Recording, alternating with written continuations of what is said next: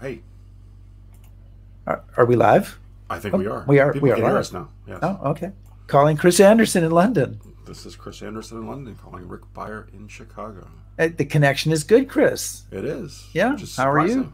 Yeah. I'm well. As I mentioned earlier, it's hotter than Hades here, and it is hotter here than it is in Ibiza, apparently, which is good because Where I is can't Ibiza? in Spain, Okay. and since I can't go to Spain anymore, I can have it right here in my living room. So, Nice. yeah. Nice. Awesome. Awesome job. And how is Eh, Chicago?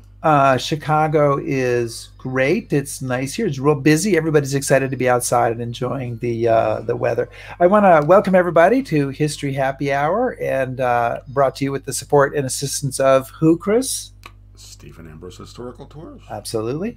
And we're waiting a minute for people to join us so that we can get started for Rio. And Joy, please post something to let us know who's here. And Chris, who's some of people who's here? I Well, can't even so speak today. Yeah, go ahead. Doreen, of course, and Marcus. So that's great. Frank, John from Toronto. So Jean from Pennsylvania. Nancy, yeah, Nancy, and all who's sorts of also hot and sticky in Texas, which I guess is good. Sandra and Al Shine, and lots of other people joining us as we go. Lizzie Borden from London. Yeah, Okay, Lizzie, do you have an axe? Okay, or is it a she different does. Lizzie Borden? She Or she does. might, she might. Right. I just want to remind people that if you like the show, and of course maybe you don't know yet, because if you're here for the first time, you say, well, you haven't done anything yet. We don't know if we like the show. Make sure you're following us on Facebook or subscribing on YouTube, whichever is the place that you're watching.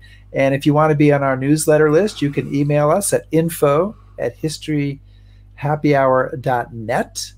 We've only sent out one newsletter so far, Chris. So Yes. Well, it is summertime. yeah, people may like say, I gave you my email and I'm not getting a newsletter from you. Well, we'll do one this week. So if you don't get one this week, then you Promise. can, change Promise. things. And Chris, did you know that we now have our own Twitter feed? No, I did, but You did know. I'm You're supposed to lying. sound surprised. Yeah. Yeah, that was good. Okay. And our Twitter feed is History Hap Hour. History Hap Hour. I put it up in the comments section. History Hap Hour for those people who are really desperate to get more from us, and that probably is pretty desperate. So, are we ready to roll I think here? we're ready. Yeah, I think All they're right. ready for some intelligent conversation. Oh, excellent. Give us the drum roll.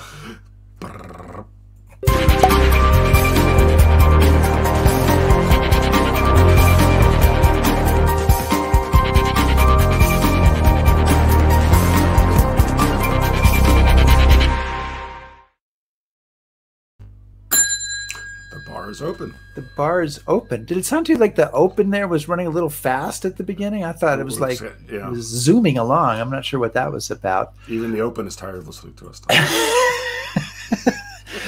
We talk, Chris, a lot about war on this Yes. program, Yes, we do. and different wars: World War II, World War I, the Revolutionary War. And today we're going to talk about a different kind of war, a railroad war. And this railroad war takes place after the Civil War in the American West, kind of starting in Colorado and then sprawling all over half dozen other states and even into Mexico. And it involves two railroads led by two powerful men, and they're kind of locked in corporate combat. And I think, having read this book that we're going to talk about today, war is not too strong a word No, it's to not, use actually. for what goes on with these two guys. And it's a story filled with fascinating characters and kind of insights into what a brawling free-for-all railroading was in the American West. And our guest today is John Sedgwick. He is a best-selling author. He has, I think, 13 books to his credit, if I've counted correctly. He's written extensively for The Atlantic, GQ, Newsweek, Esquire, Vanity Fair, and his new book is entitled From the River to the Sea, The Untold Story of the Railroad War That Made the West. And so we want to welcome to our show John Sedgwick. John, I'm trying to bring you up, and there you are. Okay. John was wondering, he said, are they ever going to get to me? I had no doubt. And besides, I was happy just listening to you guys. You're fun. Oh, Thank you. you're winning our hearts. And I want to just say, I just It's want a to start. say, as I pour my beer here, Chris, I just want to say that John comes to us on a recommendation from my friend Paul Singer, whose father was in what World War II unit, do you imagine? Yes. Easy Company. The Ghost Army. Oh, so okay. Sorry. Okay. But, John, all right, we're going to get to it. Your story picks up where another famous story in American history leaves off. And in 69, 4 years after the end of the American Civil War, the Central Pacific Railroad heading east from California and the Union Pacific Railroad heading west from Nebraska meet here at Promontory Summit in Utah Territory. It's the first transcontinental railroad. The Golden Spike is driven in and then later stolen. And your story is kind of about what happens next and the people who make it happen, or at least part of what happens next. So introduce us to this tale and why you decided to write about it. Well, let me just say first before that picture is wonderful, because if you can put it back up, you will see that it's the kind of a whiskey salute there, right? You see a bottle of booze on one side and a glass on the other, I think, which is kind of the universal greeting and one that's very much appropriate to your show. But when this photo went out, the booze was edited. What you're seeing is the original. What the rest of America saw was the sanitized, abstemious version, which is not right for your show. So I just want to tell you that. And then the other thing that's funny about it is that was the big moment in American railroading. It's when, just as you said, the one line coming west hits the other line coming east, and then there is this famous driving home of the Golden Spike by somebody named Leland Stanford, who was, of Stanford University later, but he was also had been a candidate for governor in California. But the thing that I always enjoy about the fact is that he was wielding this enormous hammer. And it was really too much for him. And then when he brought the thing down on what he thought was the spike, he missed. And this was a calamity because that was supposed to trigger the telegraphic signal. It was wired up, right? It was wired up so that when that switch was completed, the word would go out that it was done. That was the one word that went out across, not across the United States, but around the world. Well, he missed. So the poor telegrapher had to key in that by hand. And to me, that was reflective of something larger that was going on there, which was, this was, to say it was a goof is completely unfair, but it wasn't all that it was cracked up to be. Everybody remembers this first transcontinental as being pivotal in America's completing itself from coast to coast.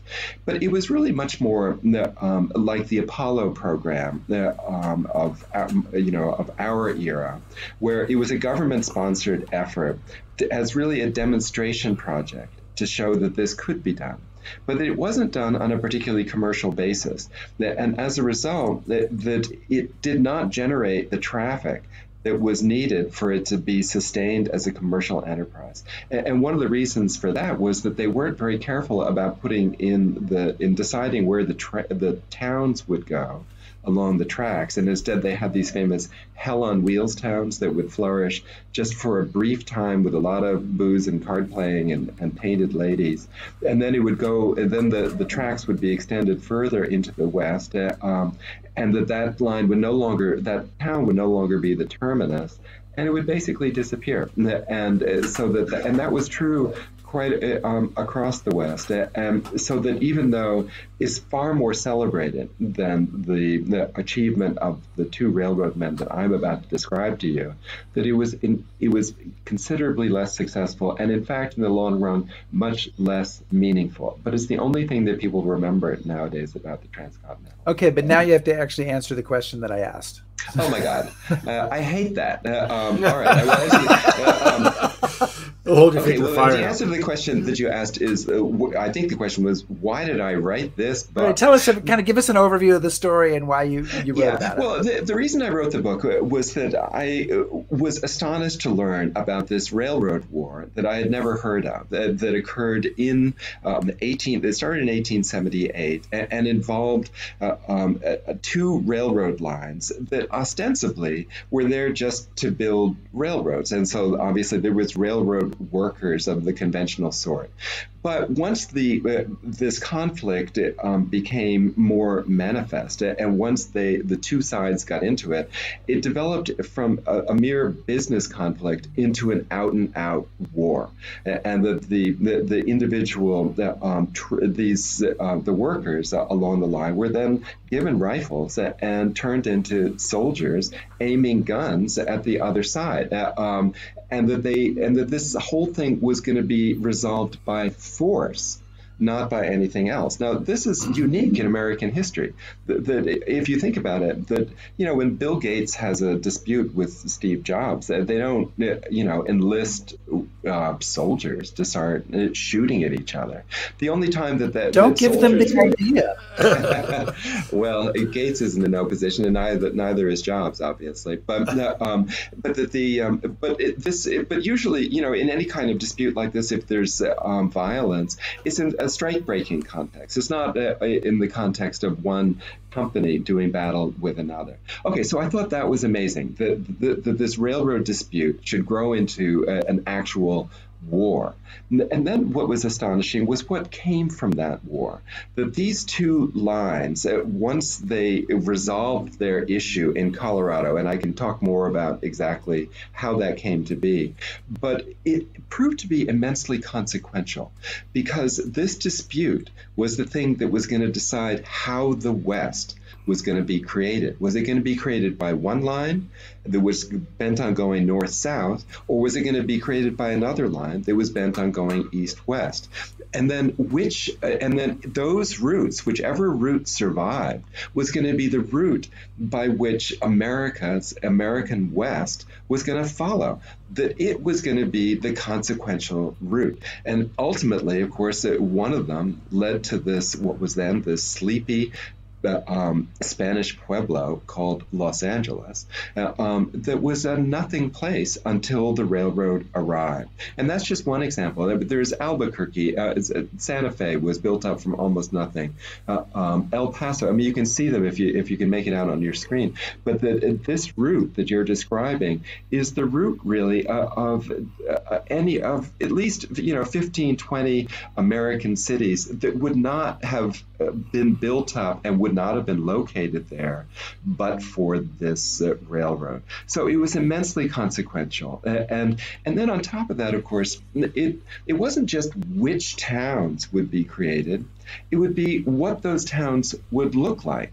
What would they be related to? And so that, when a railroad comes through and it creates a railroad town is a very distinctive place, and it's a place that has regular features that are reproduced everywhere it goes. And we're very familiar with these, although we don't realize that there was the railroads that created them. For one thing, it's all in the grid pattern.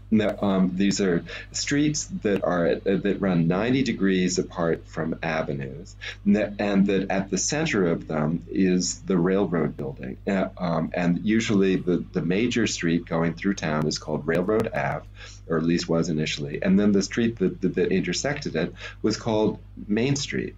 And that you could tell, and that because the train was at the center, it was in fact the dominant force. It was the source of all life on the prairie.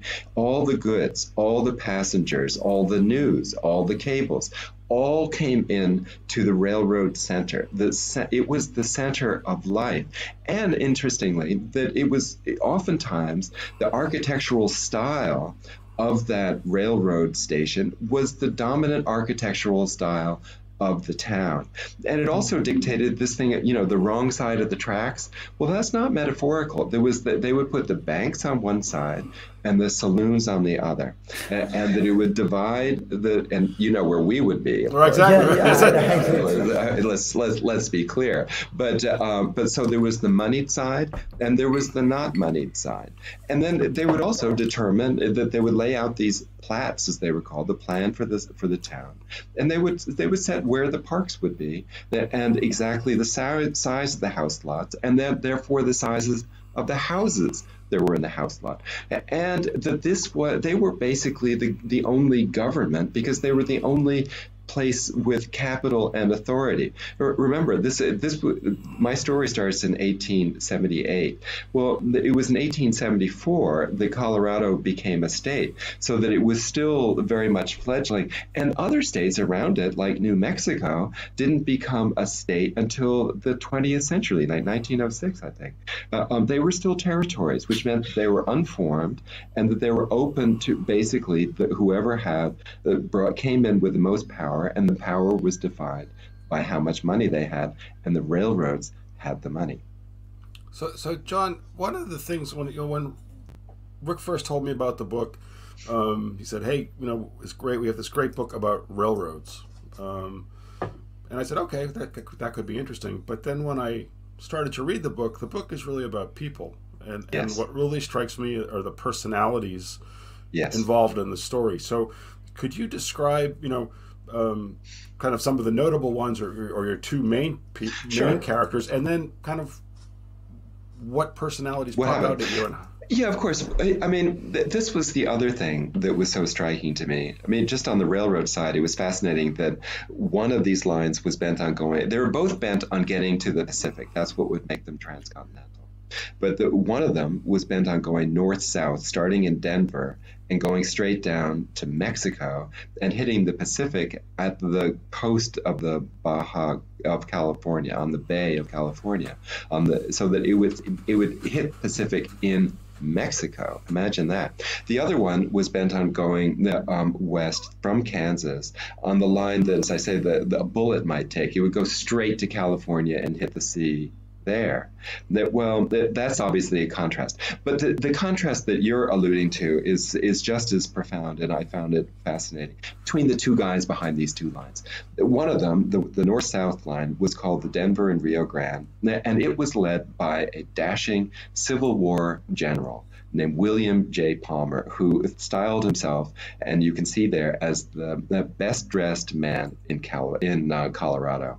I mean, you can see the well-turned collar, you see the vest, you see there's some chains going over there. It's really hard to see at this distance, but clearly this is the man who's very comfortable being photographed. He's actually 5'8", but he seems somewhat imperious all the same. In those days, that a man was really defined by his whiskers. This is, this from Civil War generals, which every one of them has a different set of whiskers. But this guy, obviously just has the mustache, was a little bit more elegant. You're winning the whisker war today. Trying to catch up. Okay, so that's him. And amazingly, in the Civil War, that his job, he decided that what he was going to do was to be a spy behind enemy lines. When McClellan didn't know which way Lee was going to go after Antietam, that he volunteered to find out, and that was an incredibly risky thing to do. And sure enough, he was captured because one of his mindless companions gave him away by saying, when he was caught, he said, "Where did he come from?" He said, "From that house." And then, of course, Palmer was in there, so he got grabbed too. And then he was sent actually to Lee himself to decide what was to become of him. And Lee said, "Hang him." I mean, like, obvious, at the soonest opportunity. But it was very late at night. He was taken down to Richmond to be hanged. And the guy, the sergeant in charge of the fort where he was to be hanged, was just too tired to go through the correspondence, and said, "Okay, well, I'll just put you in this hellhole prison instead, and so you can live." But imagine, he was on this 8-hour horse ride down to Richmond, thinking that he was going to be hanged once he arrived. I mean, I just find that an unimaginable scenario. Anyway, but he managed to catch his freedom, gets out, and then distinguishes himself at Chickamauga in Tennessee, rises to become a brigadier general, and then when the war is over, is selected to chase down Jefferson Davis, who was a fugitive from justice, and it was marauding somewhere around South Carolina and Georgia, and Palmer was the one to find his wagon of gold and banknotes that he was relying on, and when he captured that, Jefferson Davis was captured shortly thereafter. So, but then he turned to the railroads, because that's what any enterprising young man would do. That was the only game in town if you wanted to get rich and powerful. And started this line coming down, as I say, from Denver due south. And he gets as far as this little town called Pueblo, south of Colorado Springs, when this other line comes in from Kansas, headed west. And that is headed up by a man with even more spectacular whiskers, William Barstow Strong. And to me, that's the most amazing beard ever. It's like a beard that got away from him. His whiskers, to me, look like an inverted flame. I don't know. And surely when he talked, they shook a little. This is heavy on the whiskers. But he was a career railroad man from Beloit, Wisconsin, and that he had worked in the railroad starting at age 15. And then managed to work his way up to the Burlington, Chicago, Burlington, and Quincy, which was another railroad in the making in the Midwest, where he was picked up by the Santa Fe to be their general manager and ultimately their president. And he, even though he seems rather mild in that picture, he was a man of extraordinary determination. That he was operating by one principle, which was grow or die. His answer to any railroad question was to lay down more track and then lay down more track still. This was a hugely ambitious guy who was determined to get somewhere. So that was his intention. And also the Santa Fe Railroad, curiously enough, was not based in Santa Fe, as you might think, or even in Kansas where it started. It was headquartered in Boston, my own hometown, on Devonshire Street, way back east. And you wonder, well, why out there? And the answer is that Boston was a very early railroad hub. It was the place where it had initially more tracks going in and around Boston than any other part of the country. And so that later, even though the railroad spread, that the financial interests remained. So that so he was good Boston man. I call it was also where the money was. Yeah, well, the money was there for two reasons. First, it was the China trade that, at the beginning of the 19th century, and then it was textiles. Lowell, Massachusetts, for example, was a great textile. Sure. And that there was these huge fortunes, and then the Boston crowd was organized so that there was a very socially inbred group, so that the families would intermarry and then enhance their fortunes that way. I'm sure you guys. Well, Chris and I are both actually money behind you. Am I right? We are both people. Yes. Chris is a native Bostonian, and I am many years. I'm a New Englander who spent many years in Boston, and we are both fabulously wealthy beyond your imagination. We just dabble. We dabble. We are trying desperately to hide it, so please don't tell anyone. Well, you just blew it. You just told me. But I actually lived in Brookline, which is where William Barstow Strong, when he becomes president of the Atchison, Topeka, and the Santa Fe, moves to Brookline, which you wouldn't think, okay, the president of the Atchison, Topeka, and the Santa Fe is living in Brookline, Mass, which is, of course, where John Kennedy is born some years later. You made that. Why did you bring Kennedy in? Because I could. I lived on the street next to Beale Street where Kennedy was born. So he's probably the most famous Brookliner ever.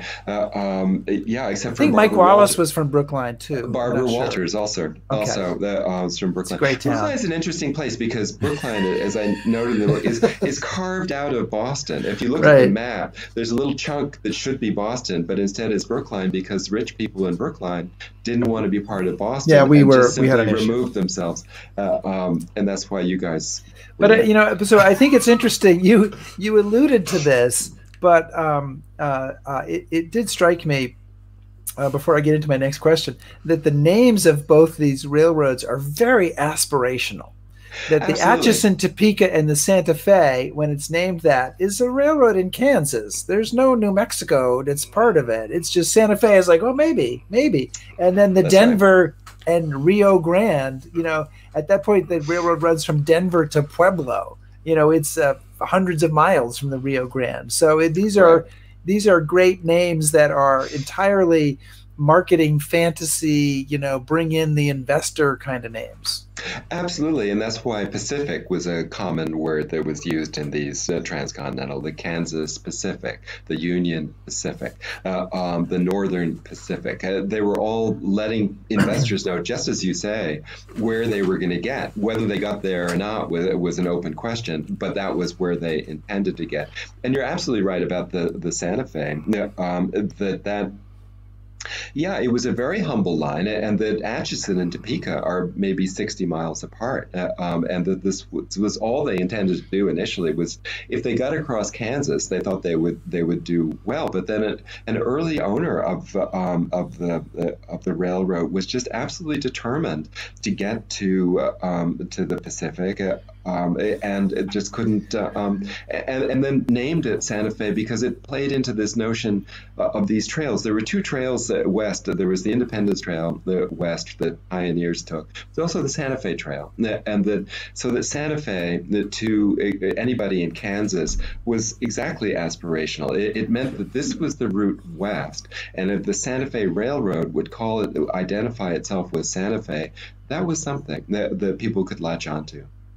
We're talking to John Sedgwick, who's the author of From the River to the Sea. And John, one of the things I was interested in was the madcap free-for-all aspect of this. I mean, so when let's bring in General Eisenhower. When Eisenhower, of sainted memory, I'll stand up straight, we have the highways, we're going to make a plan, here's where they're going to go, it's going to be already organized. Okay, there is no master plan for this. It is like, this railroad's going to go over here, and this railroad's going to go over here, and hey, where should we go? Hey, well, will your town pay us some money? Maybe we'll lay down some track there. Or should the tracks go over here? Or maybe we'll pretend to build over here when we really want to build over here. So it's kind of this crazy, as I say, free-for-all, isn't it?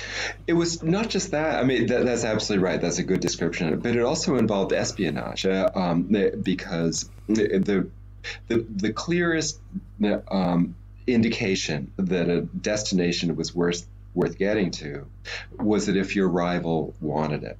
And so that every railroad man hid his destination from others, and every railroad man was trying to divine the intentions of his which would rival. Seem hard to do when you're pointing tracks down, right? Well, I'm laying tracks, but I don't want to tell you where they're going to go.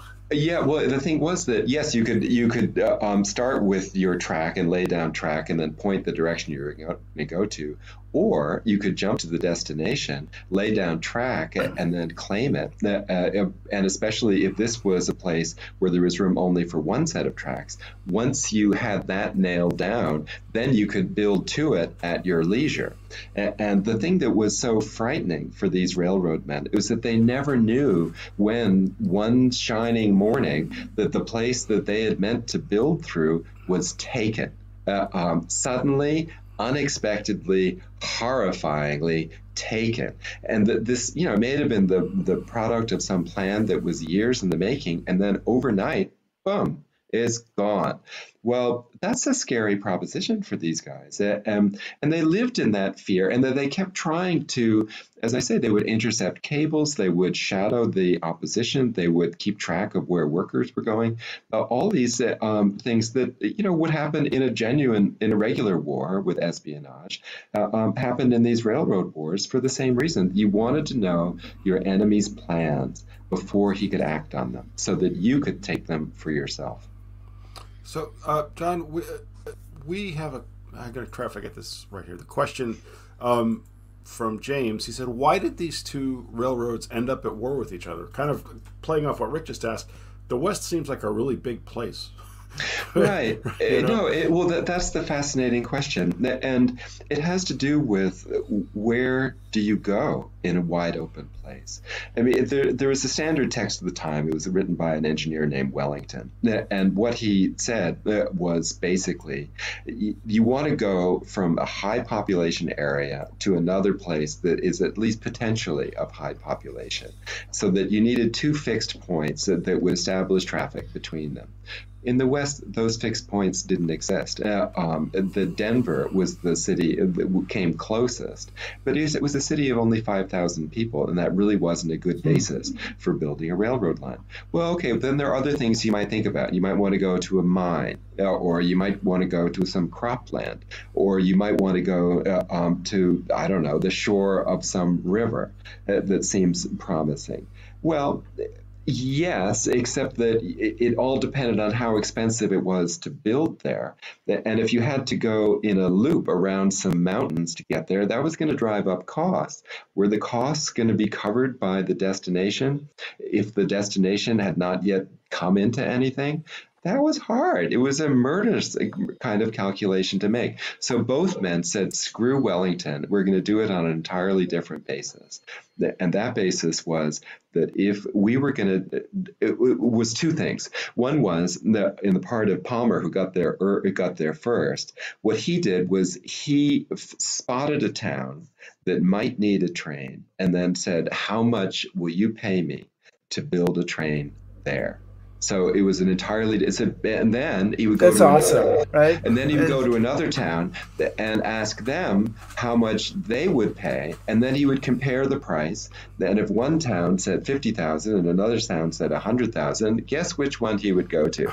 And then he would go to the one that was to 100,000, and then those property would increase in value, tremendously. I mean, these towns, mind you, were usually on a good day they would have 3 visitors coming by horseback. That once the train came in, 100 would come in at a time, and there might be 2 or 3 trains. I mean, there's another part of this that's interesting, which is, I mean, just to give you an idea of kind of the cutthroat greed, to hell with everything attitude, which is like, so your town puts up the $50,000 and we'll build the railroad there, but we'll stop it 2 miles short of the town center, or we'll stop it across the river. Well, you're going to have to move the town here, where, by the way, we have bought all the property. Exactly. It was utterly ruthless. And in fact, those things were more identified with Palmer. See, the other thing about these two railroads that was such a contrast was that Palmer's was really a mom and pop operation. It really just popped. That was him. It was basically a sole proprietorship of him and his friends, and that it was intended to be small and stay small. He wanted it to be a kind of family-run enterprise where everybody was friends. And as a representation of that they used what was called the narrow gauge line. So there are different gauges or widths of track, and that his was the narrowest. It was just 3 feet across, which meant that his was going to have small railroads, fewer cars, but that he thought that would be the best way to negotiate around the mountains, where you had to make a lot of twists and turns. Well, Strong, on the other hand, with the Santa Fe Railroad, that was intended to be a full-fledged corporation, which is why he, as the general manager, was the manager of it. He didn't own it. He was running it. That there were investors who owned it. He was not an investor. And so that he was hired initially by the railroad to run this thing to out west however he could do it. And so that with this investment of the Boston crowd behind it, he was very well funded. And so that he could then have the standard gauge tracks that were 4 feet, 8.5 inches wide, that would have these big locomotives, lots of cars behind, and get by on volume, that he could go blasting through and then increase the number of miles of track that would in turn generate more revenue, so that he could just keep going and going and going. Whereas Palmer, by trying to stay small, was constantly in this effort to generate the cash that he needed now to keep going, so that he wasn't able to execute the master plan of getting to the Pacific. He kept having to stop and then dip into the mountains for cash, but hope for a mine here, or hope that a little town there would give him money to keep going. Whereas Strong was able to keep going regardless of that. He didn't have to keep diverting. He could just keep charging ahead. Well, so these two lines, came into conflict just south of Denver in this little town called Pueblo, it happened just the way you were describing, where when Palmer came down to Pueblo to put the first line in, he didn't stop at Pueblo. He created this new town of his own called South Pueblo that was 5 miles past. The people in Pueblo, it was almost funny that he comes in with the first train and it goes blowing right by, and they go, wait, you're supposed to stop here, stop. And he's like cruising on 5 miles more to South Pueblo, and they're saying, South Pueblo? He says, no, sorry, South Pueblo, where he owns all the land and is building up houses that had been paid, by homeowners who had paid him for the land. He had obviously not read Dale Carnegie, How to Win Friends and Influence People. Well, it comes back to haunt him later, but it was what he kind of had to do. So, and by contrast, when Strong brings his line into Pueblo, he comes to Pueblo itself, and as the local paper said, it set off the biggest drunk in the history of of Colorado. The people were so overjoyed up until that time. Pueblo, up until just to be clear, we're going to set the record tonight. No, but yeah, so that was the way these two different men operated. Okay, so once they get to Pueblo, that's when the fun begins, because then they are trying to decide where to go next, and here is where the railroad war that I'm describing kicks in, because they're trying to decide from there where to go. And that initially, as I say, that one was going to go due south, the other was going to go due west. And that, interestingly, once they come into each other's orbit, each one sort of leans towards the other and thinks, well, maybe they know better than I do.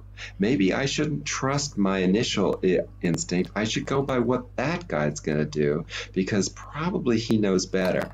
And so that neither then stays to the original ambition, that they both start creeping into the south. They don't go south. They don't go west, they go southwest. And they go southwest over the only route into the southwest that's available to a train at the southern end of the Rockies, through the Raton Pass.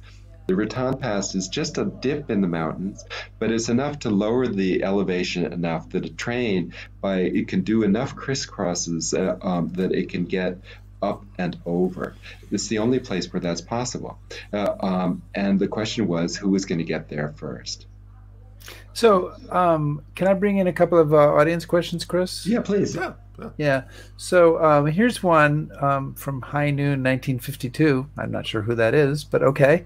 But who asks about property rights for all this track, and I have to say, even having read the book, this was a little confusing to me about that. It's incredibly confusing because, well, first of all, property rights was a notion that the white men brought in to an area where there had been no property rights, because Native Americans they didn't believe in property. That was a capitalist notion that they had no concept of. It was like, to own the land was as ridiculous as owning sunlight or air. It was just inconceivable. So one of the things that made it so hard on the Indians who were there was that they just didn't understand the basis that all this was happening. Okay, so the railroads come in, and the federal government decides that there is this thing called property that can be bought and sold and owned, and by the way, it's ours. Now, so that the federal government was able to claim any land that couldn't be spoken for by any other claim, and so that it left this hodgepodge in the West, where some of the land could be traced back to the original Mexican owners that had been, because Mexico, much of this land was originally Mexican until the Mexican-American War of 1848, that removed Mexico back to the Rio Grande River, to the property line that it now holds. Until that time, until 1848, all of that Southwest was part of Mexico. So that it had its own title and its own transfers. And if you could somehow link back to that, then maybe you had claim to that land. And indeed, the part of the Raton Pass was part of what was called the Maxwell Grant that came from an original Mexican governor, and it was enormous. It was twice the size of Rhode Island, and it included whole mountain ranges. It was so big. And that was land that could be owned and then had to be bought by the railroad that was going to run through it, or at least a clearance had to be given to the railroad by anybody who did own it. Now, but then there's the other areas where that was not the case, and for those, the railroads, the railroads had either get them for free and just lay claim to them, or they were given to them by the federal government. But by the time that these two railroads that I'm talking about that were coming in, the federal government had gotten out of the land grant business. So all of the territory that I'm talking about had to be bought and acquired and titled by the railroads. And often they could get it for free because nobody had a legitimate claim. Or if they did have a claim, that it was very cheap in price because it was without value, without a train. Once the train got there, it was enormously valuable. But before that, it was dirt cheap. And that was the way that the railroads made their money. They were in the real estate business. They were not in the transportation business. They were in the business of buying low and selling high. That's where the money came from. They were in the business of building towns and developing property. So, John, one of the things, I mean, there are lots of these little kind of nuggets that you describe in the book that have such huge implications for us, for America. And one of the things that really struck me with Palmer is he had a vision of the West that I really hadn't pictured. He almost wanted to create I kept thinking like it was going to be a country club or a gated community. That's right. That's exactly right. Something that I picture when I think of these railroad tycoons in the West. So, are there conflicting visions of the West, and are these men creating it, or? Well, that's it. Not only did were they the ones to decide where the towns would be, but as I alluded to before, they were the ones to decide what those towns were going to look like, and they had absolutely contrasting visions of this. And there was no better example of what Palmer was after than Colorado Springs. And there is no better example of what he was really about as a person than the explanation for why he wanted Colorado Springs to look the way it did. And the answer there was that he had aristocratic pretensions. You can see that in the picture. This is a man who seemed born to be in some sort of social club. I mean, he was a good-looking guy who lorded it over other people. But he was a deep romantic. And his view of the West was that it was going to be like the Alps. It was going to be like Val d'Isère or any of these alpine resorts. See, that was the thing that was so fascinating about the West, is that nobody knew what was there or what it could look like. And so they kept trying to import notions from other places that people liked. So they wanted to make it the Alps in one case, here in Colorado Springs. Later in Los Angeles, they wanted to make it Italy. They kept calling it our Italy. And the reason that they did that was that there was no other way to think about it except in comparison to places that they did know, and they could say it's going to be just like that. But in fact, it was nothing, and it all had to be created. Uh-oh. I've lost your voice. No, it's Rick is. No, I've muted myself. He mutes himself. We generally appreciate that. So, but yeah, well, I mute Chris too, but I usually unmute him before he starts talking. I was going to say, Los Angeles is just like Rome and Italy. Yeah, exactly. I mean, it really is pretty much hard to tell. that you're in Los Angeles. Well, but in terms of its climate, I mean, that's the thing is that it was sold as one that could be like, Rome, Naples, any of that.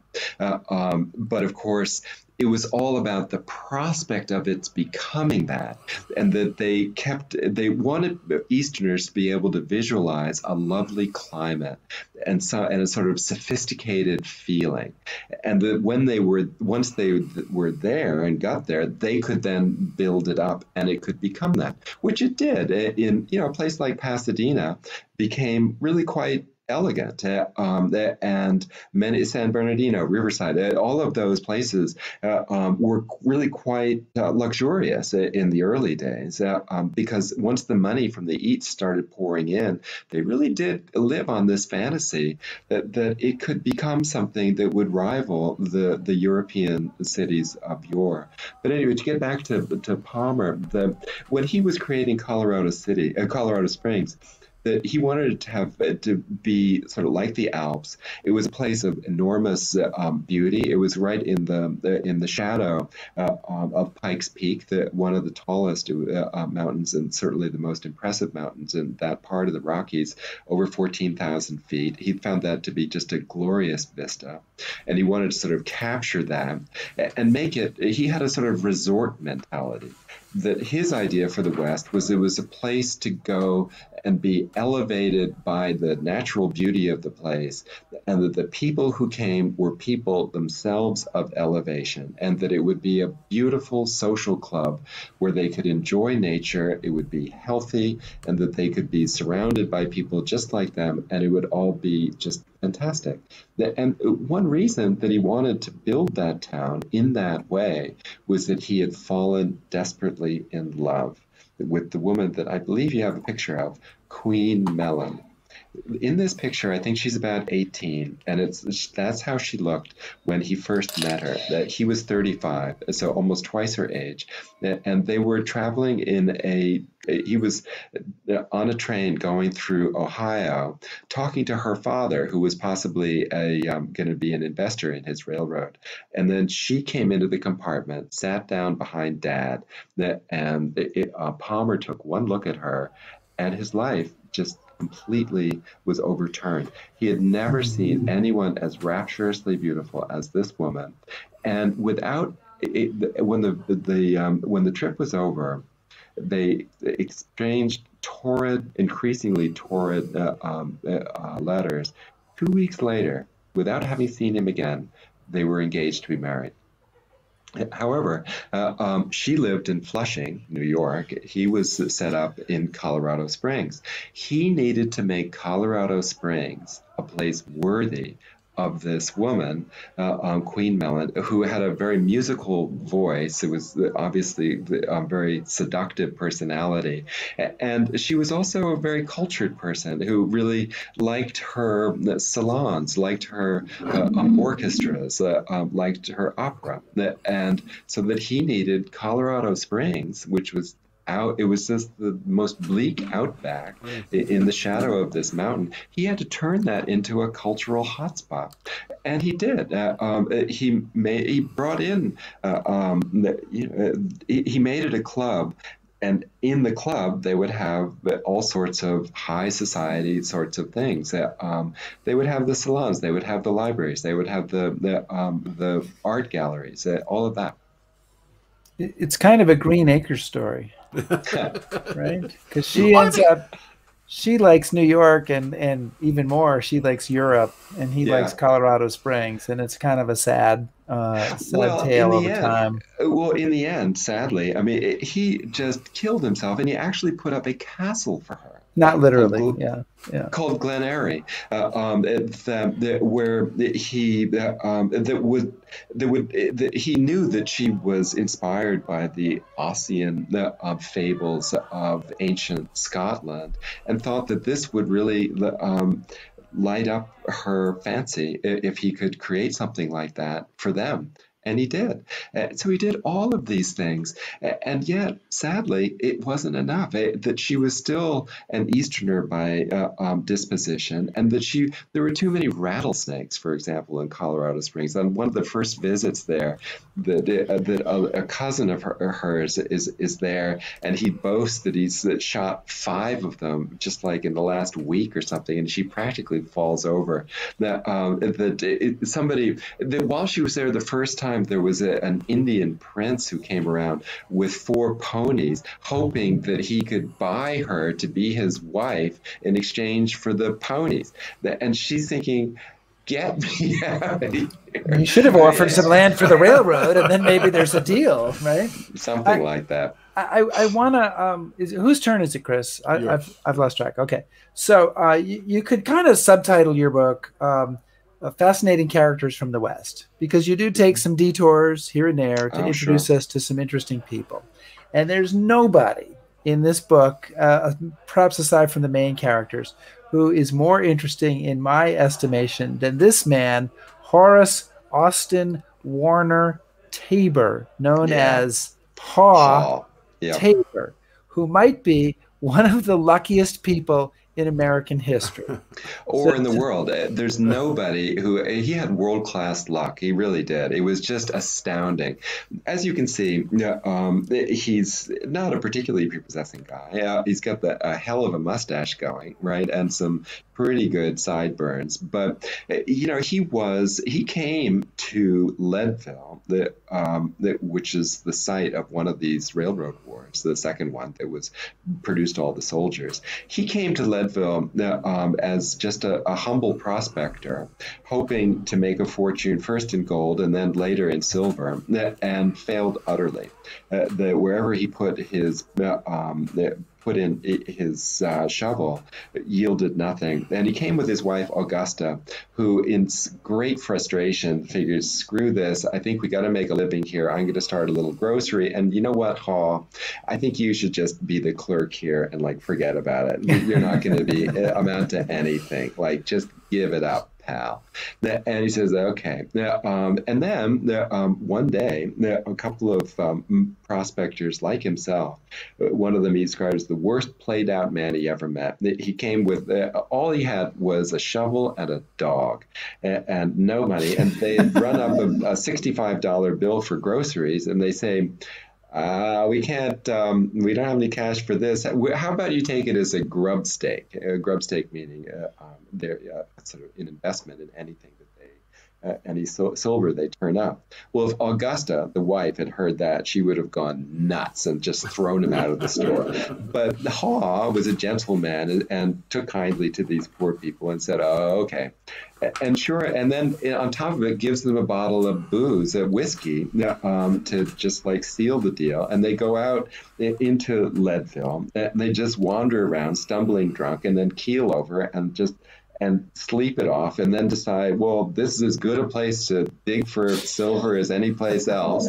And they dig down 25 feet, and they finally hit on something, which is the lead carbonate. That silver, is unlike gold. It's not like it's just there down below, and you see, a nugget of silver. No, you don't. It's secreted inside this ore, and the ore has to be basically melted off before the silver can be found. Well, but if you hit the ore, you're likely to find silver.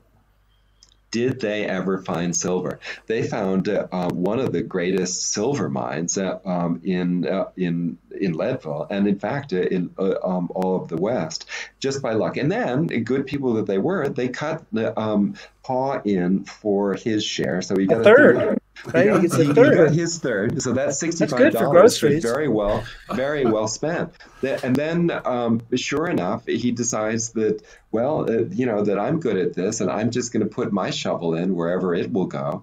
Bingo! Hits another one, and that one's even bigger than the first. And then hits another one. He hits the 3 biggest silver mines in the West. And in the course of it, he turns from humble Haw Tabor to Haw Tabor of the Opera House, Haw Tabor he becomes the lieutenant governor. He then becomes a U.S. senator, and most importantly for him, he becomes Haw Tabor of Mrs. Haw Tabor. Who was the bubbliest and most Right. vivacious He lady. dumps Augusta, right? Dumps Augusta, Yeah. finds the babe, Thanks, and then Augusta. totally has Trophy a wife. babe. Yeah. Gets the trophy wife, and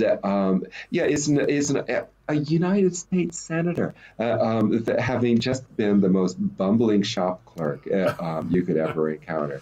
That's lucky.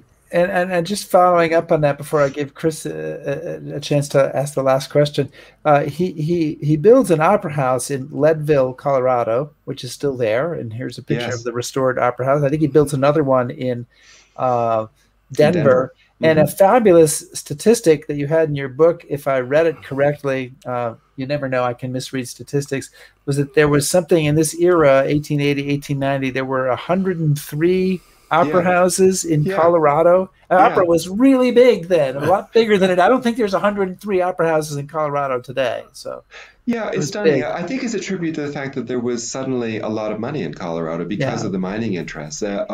Silver was big, and it created a lot of these rather arbitrary silver fortunes, and then it became such a classy thing to do, to build an opera house, and it was a way that a town could kind of distinguish itself. We have an opera house. And from the other 102 towns with opera houses. Kind of. Well, and then, there's a rivalry between them, and then, Hall went on to build another one in Denver that even more glorious than this. And as I was mentioning before, that he would have acts come in. Harry Houdini came in, but also Oscar Wilde came in. And Oscar Wilde was tremendously impressed with the cuisine. And he said, the cuisine, first course whiskey, second course whiskey, third course whiskey. Now there's a cuisine we right up Oscar Wilde's alley. Yeah, talk about a happy hour. That is one.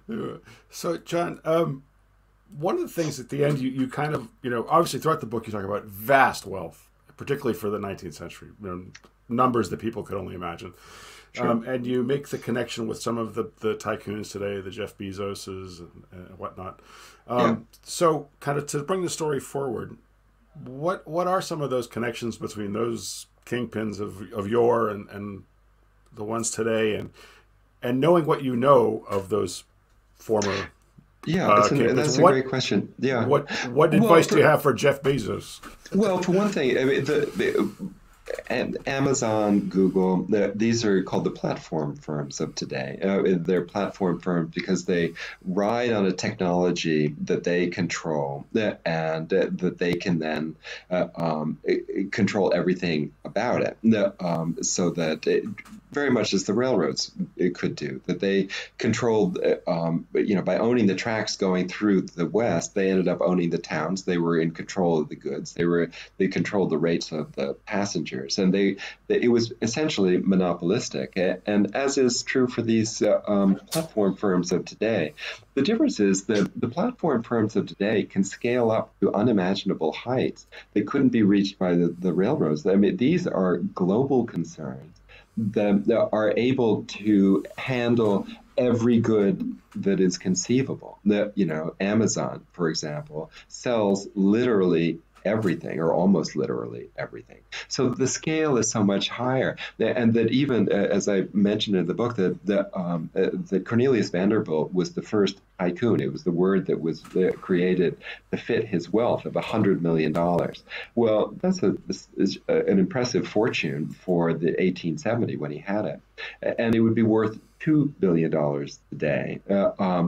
Bezos is worth $200 billion today. I mean, it's just staggering, the wealth. And then, of course, with it comes political control, as was true of the railroads, that the railroad interest would deal with the federal government as sovereign equals, and that because they controlled so much of the wealth and had so much of the power. Same deal today. That is very hard. That Amazon, rides over national borders. It offshores its wealth. Bezos, as we learned, hasn't paid any federal taxes, or at least did in some of these years. I mean, it's staggering, and it's staggering what they can get away with, and they can because of the money that they control, the lobbyists that they can unleash, the politicians they can basically buy. And it's a similar problem. And the other thing that I find about this, which is charming, and I'll just get into it briefly, but it seems to me that the culmination of the railroads these railroads was to get to Los Angeles, and that what they were doing, all of these railroad men were chasing a dream, their own dream of success and good fortune. But they were also bringing the passengers along on a dream of their own. That there's something uniquely true about America. When you go west, you're chasing a better tomorrow, a fantasy of paradise. That paradise was time and again what promoters were offering these potential passengers. If you go west on our railroad and you keep on going, you're going to find a better tomorrow at the end of it. Believe me, that's what they were offering. And ultimately, of course, they reach the sea. There's no farther that they can go. So what happens then? That's when Hollywood takes over. Hollywood has to be on the West Coast. It's at the end of this journey. It's where it's the repository of everybody's dreams that have been collected from across the country and then put up on silver screens for everybody's imagination to take flight of. And then on top of that, of course, you have the movie business, which is in a certain way the culmination of this whole Western migration, sort of a migration of the imagination as much of physical movement. And then what else do you have? It's in California that these iPhones that everybody has in their pocket, that's where they come from. And that those iPhones combine the two things we were talking about, the platform firms and the imagination of the West. And so that for me, that when I look at the image on my iPhone, what you're really seeing is the last little bit of that drive to get west for a better tomorrow and to live the fantasy dream. That even your cell phone, you turn to it with hope and for escape. And that's the very thing that travelers in the 19th century were seeking, and it's still with us, but in John, a diminished and altered way. I think you've got your next book there all ready to go. And so the sequel to the Railroad book. John Sedgwick, we want to thank you so much for joining us to talk about your book, From the River to the Sea, about a fascinating railroad war and fascinating characters in the American West. John, thank you so much for joining us today. It was such a pleasure. Thanks, guys. Great. Cheers. Yeah. Chris, we have to wrap up. We're going a little long today, but before we talk about next week's show, I do need to take a moment to mourn the passing of another Ghost Army veteran who died on Friday. Sad to say that Bud Beyer was 97 years old and died, as I say, Friday. He was in the 603rd Camouflage Engineers, which was the visual deception arm of the Ghost Army. And when I met him, he was in a wheelchair, but still full of personality and vigor. And the great picture on the left was taken by the wonderful Boston Globe staff photographer, Pat Greenhouse. And the Globe did a story about Bud back in the Ghost Army back in 2015. And the reporter asked him about the effort that was just beginning then, 6 years ago, to award the unit a Congressional Gold Medal. And he said, as far as this medal business goes, I don't feel like any kind of hero. I feel like a very privileged person that I was there. And it was my privilege to know Bud, and I'm happy to have the honor to the opportunity to honor his life and service today. So I want to make mention of that. Yes. Yeah, it's hard to wake up in the morning and find a veteran's obituary in the email. And I know you've gone through that as well. And next week we have a story of a great British naval victory. Oh, fabulous. So next week we have a story from the American Revolution, and it is, despite the fact that it is a British victory, it is one of my favorite stories. It's also a stop on the upcoming Revolutionary War tour from Stephen Ambrose Historical Tours. It's going off this fall. Check that out, and we'll talk about that a little bit next week too. And it's a naval battle on Lake Champlain, and the American naval forces are commanded by everybody's favorite plucky colonial hero. Who's that? One of my favorites. Benedict Arnold. Exactly. Yes, you didn't know. He turned out right. He turned out right in the end. Another. Yeah. No. No? Oh, we have different history books. I'm sorry. Apparently. But he is in command of this American Naval Force and at Valcour Island. And we're going to talk to Peter Kelly, who's the author of the new book, Valcour, the 1776 campaign that saved the cause of liberty. And we've had historians on this show who would already be in disagreement with that book based on the title. And Eric Schnitzer, I'm thinking of you. Yeah. And in a blatant act of marketing and promotion, we will also talk a little bit about the Revolutionary War tour that we're doing. So that's what's up for next week. And everybody, thank you so much for being with us. We so appreciate it. And take care of yourselves. Stay safe, everybody.